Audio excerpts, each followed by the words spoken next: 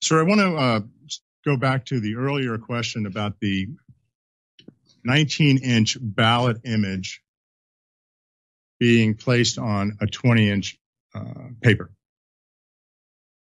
Did you hear of any reports of that occurring in the 2022 general election? I did not. Okay. If that occurred, would that be a failure of Maricopa County's election process? I'm not aware of it occurring, and I'd be surprised if there was a ballot on demand printer that had a 19-inch ballot on it. Okay, I understand that, sir.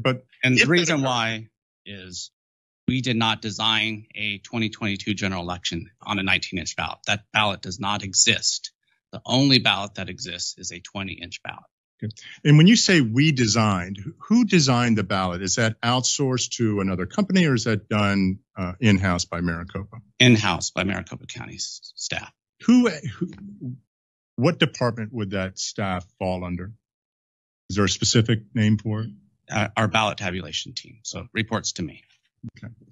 And do you maintain records as to the ballot definition that was created for the 2022 general election? Yes, we have records of all the ballots that were designed. And so I'll go back to my question again. If a 19-inch ballot image was put on a 20-inch paper in the 2022 general election, would that be a failure of your election process? It would, if something like that happened, which I don't know how it would, yes, it would have been a mistake. Could that have also been a deliberate act?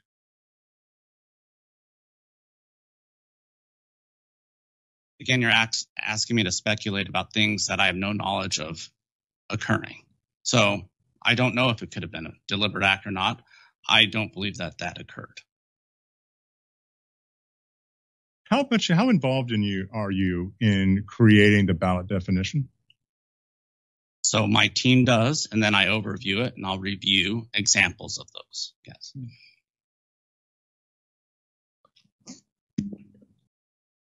Thank you, Mr. Jarrett. Don't have any further questions at this time.